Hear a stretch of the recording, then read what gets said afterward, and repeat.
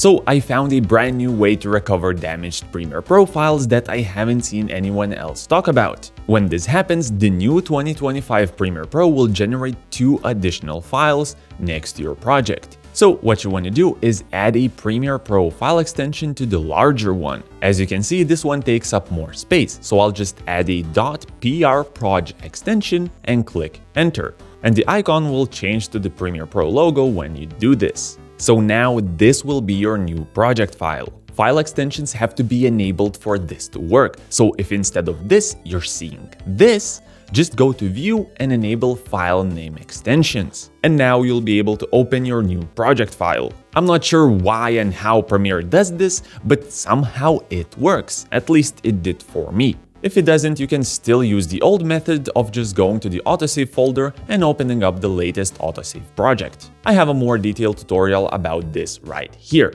But basically you'll be working from an older project file, so it's not perfect, but still better than losing all of your progress. So I hope at least one of these methods worked, and I'll see you in this video right here.